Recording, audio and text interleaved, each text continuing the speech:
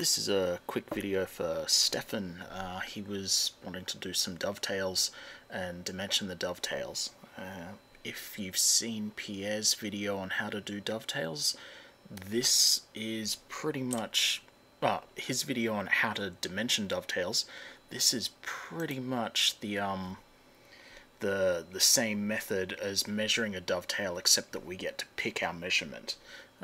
Let's put in a dowel pin of 5mm because that's the size of pin I've got. We'll make it a construction line, and then we will use the tangent constraint to constrain it to the bottom of our dovetail here, and then we'll use that tangent constraint again to push it into the corner.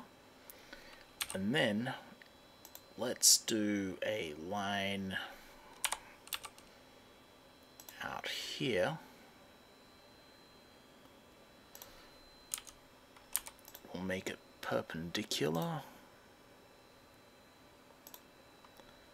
We'll make it a construction line, and we will also constrain it to the circle, or we're sort of constraining the whole thing to each other, but this line is going to represent what we're going to be dimensioning here.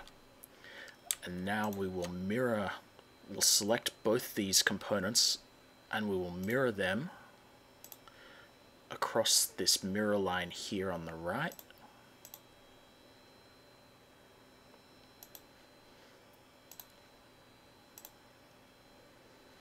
So we've got them mirrored, and finally we will set the distance to be a nice round number of, say, 64mm. Suppose we wanted to do the inside dimensions. Can do a circle on the inside and just constrain it to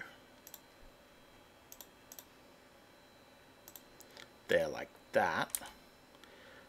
Now let's get rid of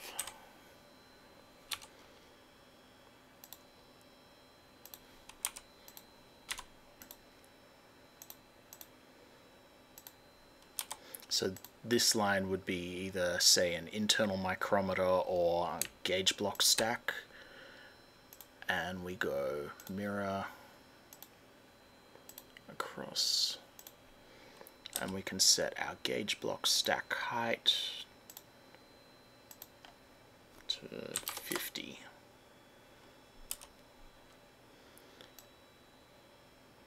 Oh, and the reason why they're not fully constrained yet is because I didn't set the diameter of the internal gauge pins. Now everything's all fully constrained. So there we go. Thank you for watching.